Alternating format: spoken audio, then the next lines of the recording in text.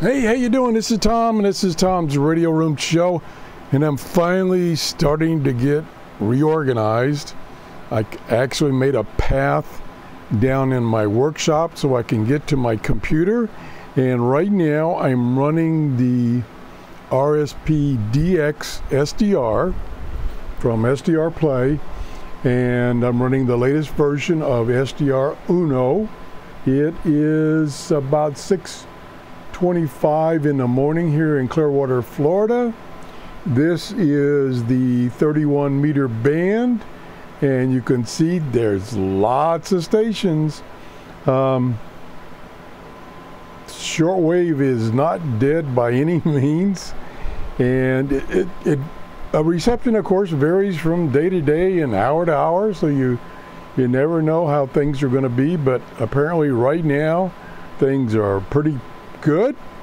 I've got a lot of signals here. I can load in, plug in Fran, which is a database of stations. I can load a file, which I need to get this upgraded. It's kind of old, but I don't know how to upgrade this properly. I do have one of my subscribers that does update this for me and takes out all the duplications. Otherwise, it's a giant mess if you don't take out all the duplications. Now, you lose stations, of course, if you take out the duplications, but that's okay with me.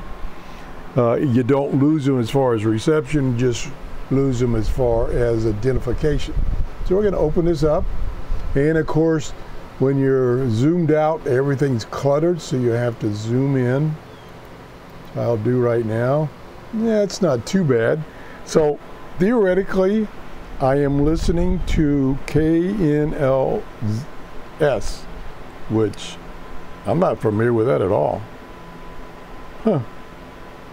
I'm sorry, I haven't ever heard of that. But it's booming in, or if that's what it is. Now over here at 9570, which is very familiar, is one of the China radio frequencies, but I don't see anything there. Now usually if I'm going to get China radio, I'm going to get it early in the morning about this time. See what else here looks pretty big. This one right here. Let's move over there. And this says this could be Radio Taiwan or Japan International. Let's unmute.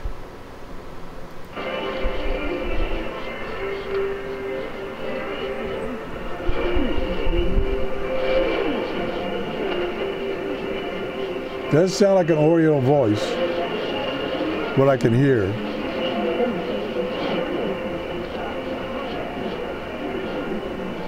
Now, I don't know if you can hear it because I'm still using my old lapel microphone, and it works good for me because it's right next to my voice, but it doesn't pick up audio from the ambient in the room as well. So let's get rid of let's unload the plug-in, because really, there we go. Here he fills up the screen. Now we can zoom back out. Just kind of look around the band here. It's an interesting signal here. See what that is. Turn the audio back on. Yeah, that's where I was before. Let's try this one over here. 9700.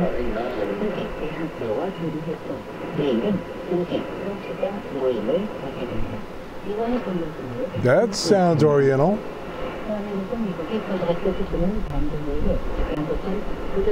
I might be a little off frequency. zoom in.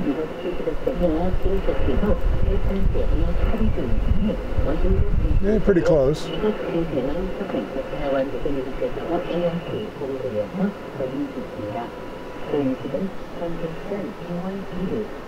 I actually, let me close this right here. I would make mute. What I would like is another window that has the information like from Fran, from a database of stations, not have it plastered in my screen where it's showing the spectrum and waterfall. I don't know if there is a plugin like that for SDR Uno. I know, let me just try something else. Let me close this down. I'm just kind of just trying things, trying to get back in the groove. I haven't been in my workshop slash shack for quite a while. So let's run this right here. I don't know if this is the latest version. May not be. This is SDR console, and it has what I'm talking about. So down here is the, let's start the RSPDx. Down here, whoa, whoa, whoa, whoa, whoa. Down here is the database. So that's what I want. I don't want it cluttering up the screen up here. Now it can, boy, I'm really at a loss here because I haven't used these programs. It's so long. It can track the frequency you're on. So let's go to, that's 1090, which is I think air traffic or something. So let's go way down here. Go down, way down. Go to 10 megahertz here if we can hear WWV. Barely. So yeah, there it is, it's tracking. And it says 10 megahertz WWV and Colorado and in Hawaii.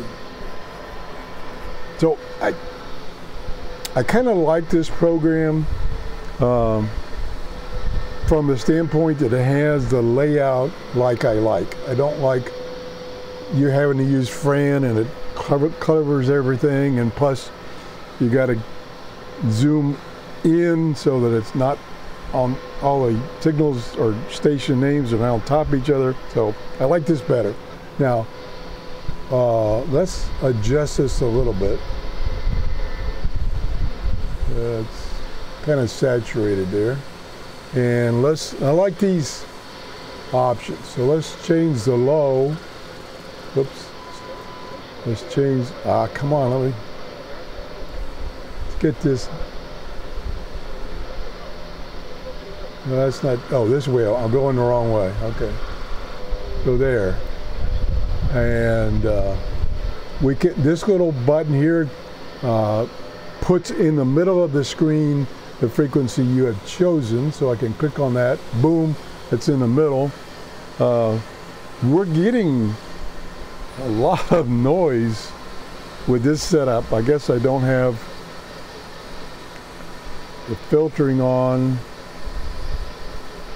but we get a larger bandwidth. Let's see what my zoom is.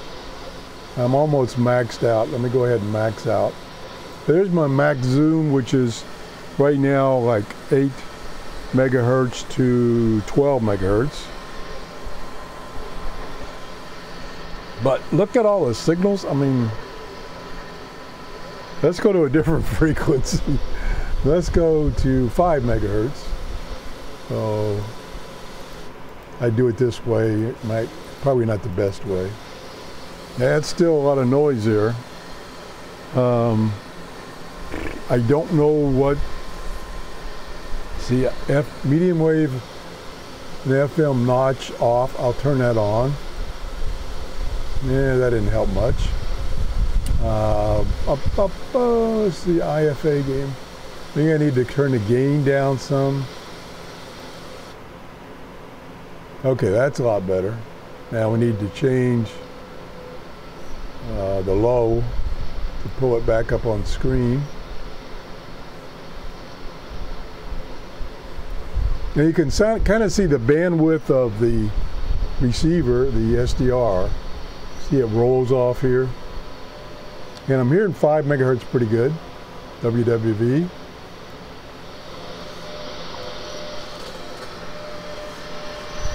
I don't know, let me mute this. I don't know because I haven't looked, again, I'm kind of getting reorganized. I haven't looked at the solar flux index and the noise levels. Let me see if I can do that real quick. See what we're dealing with. I can find it. Oh boy. This one. This is one. Oh, there's the problem. The A index is a 12. Whoa. Lots of noise. So that's what I'm seeing, all that noise. That needs to be down to less than 4 or 5. K index is okay, 1.67. So, and look at the current sunspots, 113. That's probably causing all that RF noise. So that's the problem, and that's probably why the Texan PL320 I tested the other day, why it was having trouble receiving stations because of the noise level. And that's one thing I like about SDRs. It visually shows you what's out there as far as RF, and we got lots of noise. I mean, if I was to expand this, you could see all this noise here with a few signals that are nice and strong. These are probably stations from Cuba, South Florida, or South America that are close to me within 800 miles. Actually, some within 300 miles. So that's probably these strong stations here. Well, I'm sure that is. Matter of fact, if we selected, very familiar one is 6, right about there. I'm a little bit off, so let's go, let's see. Let's go down 1 at least. Then you can slide down here. Whoops, I went too far. Oh, now I've lost it. Oh, gee whiz. How did I do that? If I hit this, will it come back? No, what did I do? Oh, I messed up. It's not tracking it anymore. 6, come on, 6. If I choose another frequency, it'll sync. 5, 8, 4, 5. Let's go down to 4, 5. There we go. So, again, you know, I've got several hundred regular standard radios, standalone radios, but I've really migrated over to the SDR to give me this visual view at what's going on and what's going on around the frequencies. You know, this broad band here of things that are around, and this is SDR console, of course, and this nice database. So it tells me right there on the screen what possible frequencies or stations are on this frequency. So that's it. I just kind of want to try to catch up. I need to do some more work using these programs because I've really forgotten. Oh, even said, oh, that's neat. Signal overload. Well, I can believe that. I'm already cranking it pretty hard. So I could change the RF gain. And we got it at 20, we could go down to 15. And that should get down below that signal overload. Plus, it's not enhancing all that noise. So anyway, and this is SDR console version 3.2. I think it's the latest release. I think there is an option to check for updates, which I'll do. It's been a while since I installed this. And this I think this is my, it's in a tie with SDR Uno as far as software for SDRs. Let me see, where is it? Release 3.2. Yep, that I have the latest release, September 18th. Okay, I've got the latest release. So I really need to get organized again with this computer that's down in my shack and my workshop. I still got to get rid of a couple of computers that somebody gave me, old computers. They wanted to make sure that I cleaned off all their data, and actually one of them that wasn't working, I just took the hard drive out and destroyed it. That was the easiest thing since it's quite old. Anyway, if you enjoyed the show, please give me a thumbs up.